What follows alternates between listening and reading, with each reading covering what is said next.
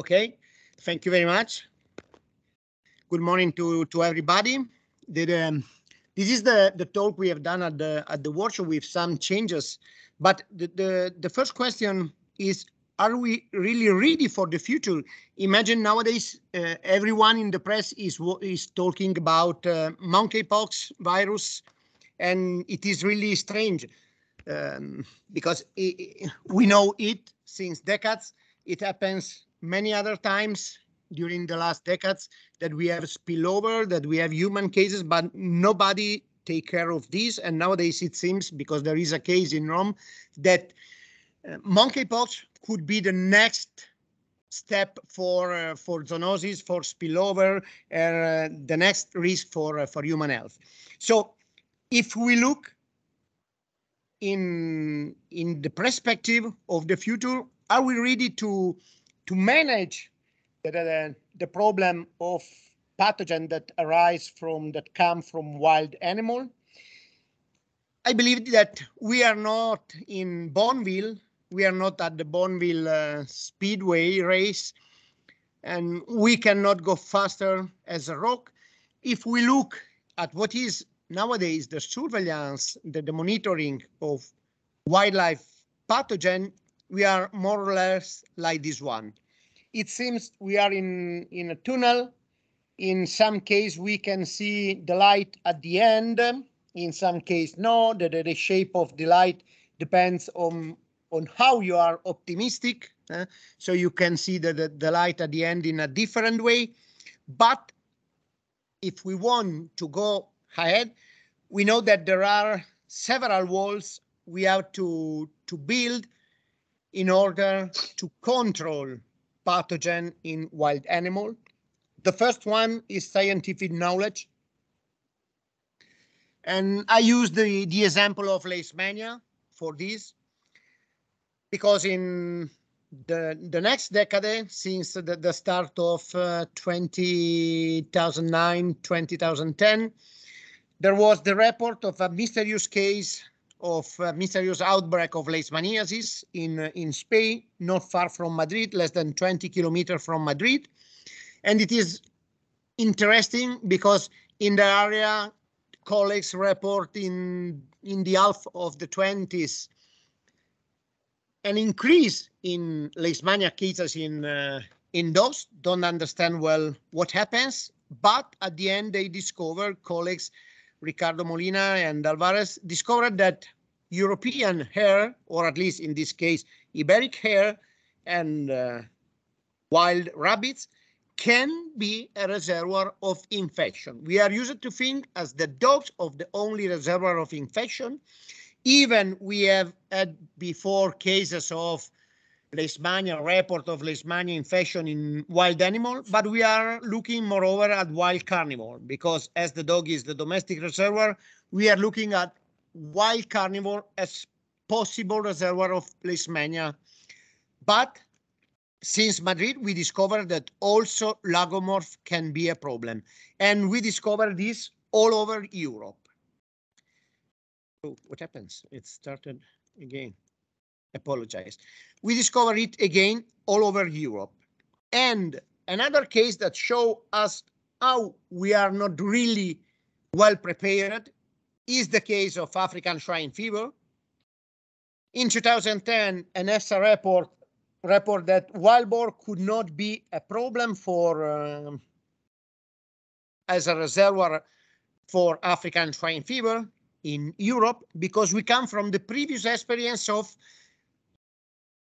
type 1 African swine fever virus in Europe, and we have the example of what happens in Africa.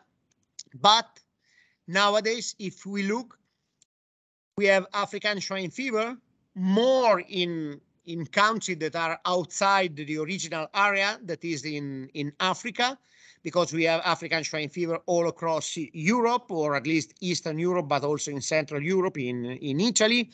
And we have also African swine fever in Asia, in the southeast of Asia. And it is really interesting because African swine fever arrived in Europe in 2007 in Georgia, in Poti, here. And it started to move It's spread moreover in domestic animal, but you can see also blue dot that are wild boar. It seems to spread moreover in domestic animal. It spread in Russia, moved in Russia, but at some point will happen one strange things. It start to move more thanks to wild boar than to domestic pigs.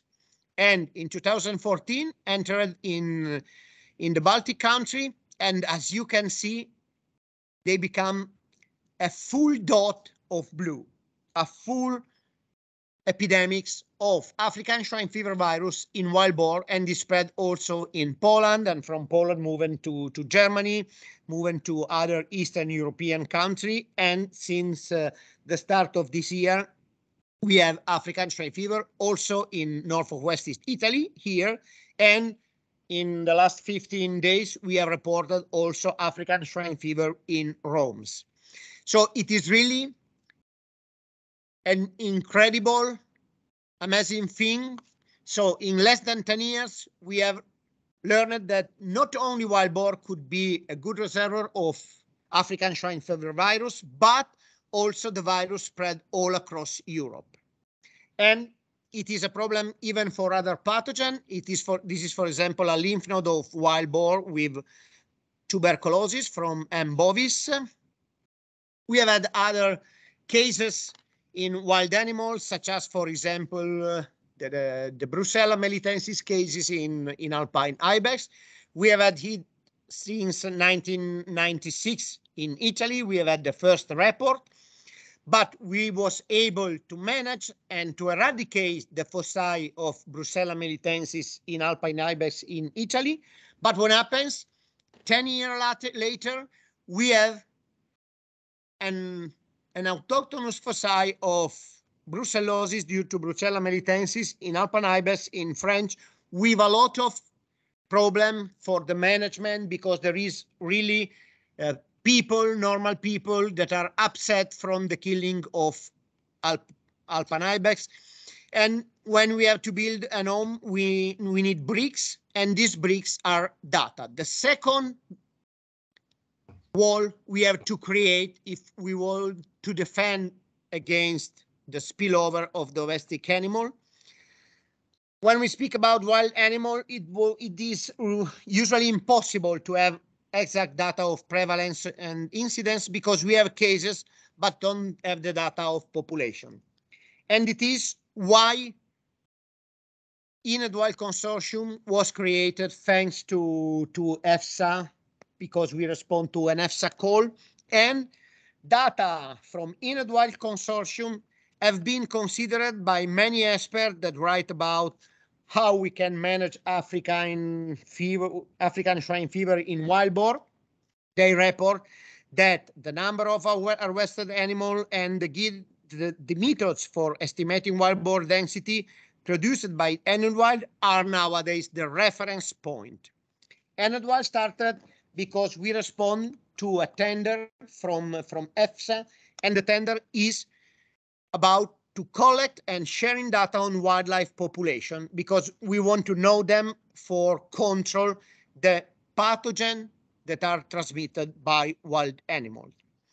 This is the aim of ENETWILD. We work also on citizen science. We create another web page, MammalNet, and it is done mainly to involve citizens in the study of wild mammal distribution and density all across Europe. And it is a great example of applying citizen science to the study of animal. But it is not only to ask people data, but the tools is also used to teach people how we can manage wild mammals, how we can control the spread of infection from wild animals to humans. And the most important things, it is open access. All data are on GBIF, Global Biodiversity Information Facility, so are easy available for everyone. And it is really an approach where we not only ask data from, for example, web apps, from mobile apps, but also we analyze the data and come back to the citizen, to the population with the result of our data. This is to show them that we need their data, but we use their data and come back with useful information that can be used also for them for protecting and for controlling wild pathogen in wild animal. One example is iMammalia. It is a free mobile app application. You can report cases of wild animals, wild mammals, living animals, but also carcasses. And this tool has been used for the monitoring of African swine fever. And for example, let us to find the first positive wild boar in Serbia at the border with Romania. So really a good, useful tool. And we know we must have scientific knowledge. We must collect data, but we know we have to face to local changes. I am used to think about local because it is a mix of global changes, such as climatic changes, but also of local changes, environmental change, use land changes. Everyone is used to say that the emerging of zoonosis, the spillover from wild animal to humans is mainly due to deforestation. This is true for many parts of the world. If we are speaking about South America or Africa or some part of East Asia, it's true. We are deforesting the area, but in Europe, it is the reverse. In the last decade, we are increased the number of land abandoned area. We are increased the area that are nowadays wooded.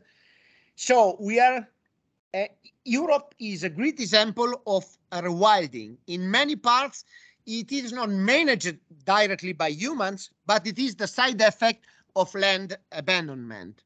But we have increased the wooded area, we have increased the number of wild animals, and moreover, the risk of the sharing of the same area, at least for some part of the year, of wild animals and human, because it is really increased the number of people that for leisure move to wild environment. And this is a Italian newspaper that said it is the revenge of animals that come back in urban area. Everybody probably is used because it circulated as a meme in many parts of Europe about the wild boar in Rome. Rome is really plenty of wild boar. Wild boar is asking for food at the parking of big store. So they are stolen bags full of food by people. And this is an example. A meadow full of roe deer near the home. But if you have roe deer, you can have ticks, and ticks, a female ticks can shed more than 1,000 or 2,000 eggs. And this means you can collect hundreds of ticks in few meters if you walk in the meadows or if you walk in the woods just around your home. And if you have ticks, you can also have tick-borne pathogens such as, for example, Babesia. And this will represent a risk also for human health. In Italy, almost 45% of dogs are positive for ticks, and 30%, more than 30% of the ticks have at least one pathogen, and 75% of this pathogen are Babesia. And also in dogs, more than 80% of the Babesia that you can find on ticks are no more Babesia canis or Babesia vogeli, that are the ticks of dogs, but are Babesia linked to wild animals. And Babesia venatorum, that is the zoonotic species, is the most represented. More than 75% of Babesia that we can find on ticks are Babesia venatorum. And even in ticks collected from human beings, you can find in 30% of the ticks Babesia venatorum. So one thing that is almost impossible just 20 years ago. So now the ticks-borne pathogen is a really big problem. And this is not only in Europe, but also in United States. They start to search for Babesia in 2010. And as you can see, in 2010, they have 900 cases of Babesia. In 2013, they jumped to 1,700. So a really big increase, and it will be all across Europe. One of the problems we will surely face regarding zoonotic emerging pathogen in Europe will be for sure Babesia venatorum. So we have showed that we need scientific knowledge, we need to collect data, everything is linked to local changes, but what about surveillance? We know our surveillance is not so good. We have leishmania in wild animal in Spain and in many other countries, but if you look in the official report, for example, it was all, I know that OIE is working on this, they are working, they start to update the data, but if you look, it seems that we have no more cases of leishmania in wild animal, but if you look to the presence of pathogen, but if you look to scientific papers, you can see there are a lot of reports of leishmania in wild animal, not only in Spain, but all across Europe in the following year. And this means we know more than when we can imagine, because we have more data, we have more scientific knowledge, so it means the tunnel have more light and would help us to leave the tunnels, to exit from the tunnel, but it is not so. In many cases, we just see a small light at the end of the tunnel, and this is because we don't apply the knowledge we have in a proper manner. This is from Italy newspaper, and they say Walbor, the African swine fever chaos, because it seems not everything is going right for the management of these epidemics. So why we don't see the light? Because there is a black hole that attracts this light, don't allow us to see the light, and this black hole, in my opinion, it is the official doom. And official doom is when there is some government or organization that use rule in an helpful manner. It is not bureaucracy, but it is the bad use or bureaucracy.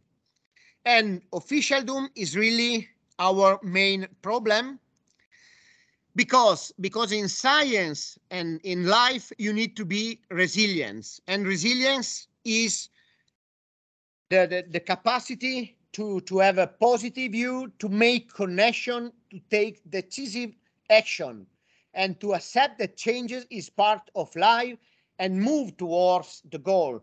Resilience is to talk each other, if to share things, is to work together for the final aim. Officialdom in respect is more about homeostasis.